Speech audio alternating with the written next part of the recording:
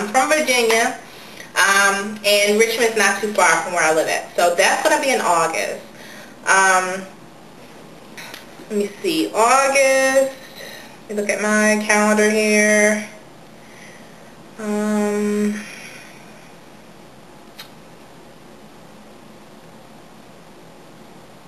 August 8th. And let's see, I'm on a computer right now. Sorry. I know I'm rambling. I'm sorry. Well, yeah, Wyandotte organization. I'll read it to you. 11th Annual Coming Together Festival to be held in Richmond. Coming Together, the link and legacy of Native American and African Americans will be held at 1 p.m. on Saturday, August the 8th, rain or shine. There will be drumming, dancing, singing, discussion, and cultural information. The observance marks the 390th anniversary of the African settlement near the Wyandotte Indians in what is now Charles City County. This 11th annual free outdoor event, sponsored by the Wyandotte Association, which I may join, will be held at the Powhatan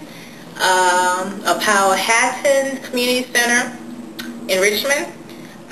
They have a phone number, 804-307-8807 if you need more information.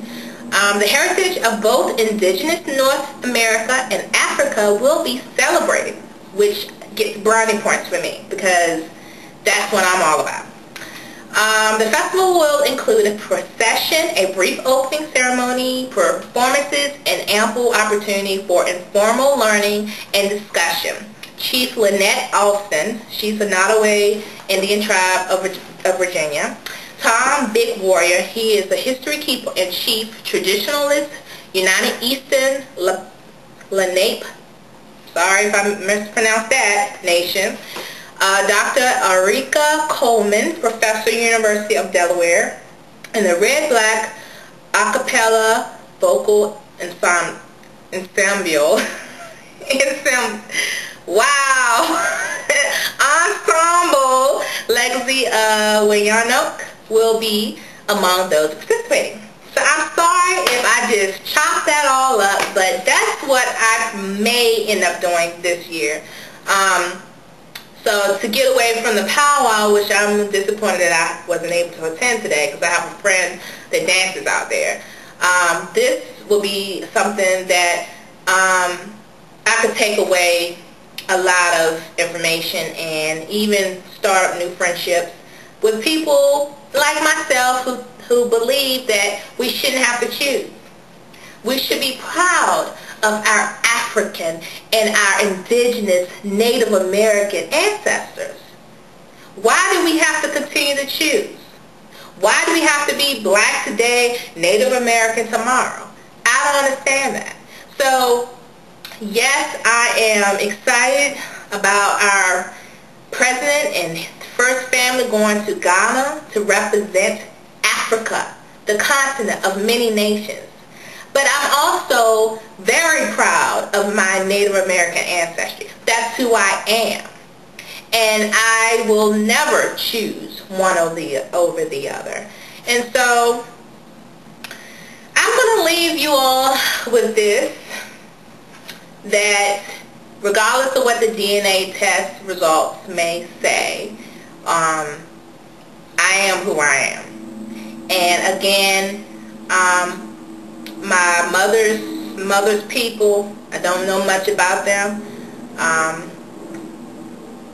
But let me see, maybe I can show you a picture of my maternal grandmother real quick. Let me see. So basically the reason why I'm talking a lot about her, because that's where that DNA test is going to come from. It's going to come from her side of the family, not my maternal grandfather's side. That's where the roots are on my mother's side.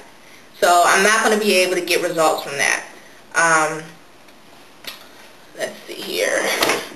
Again, I really apologize for just talking off the wall and rambling and mispronouncing words. I do apologize for that. But I know this is not the best way to show pictures. But I'm going to show you a picture of, her name was Dolly Ann Smith. I believe she married a Thompson.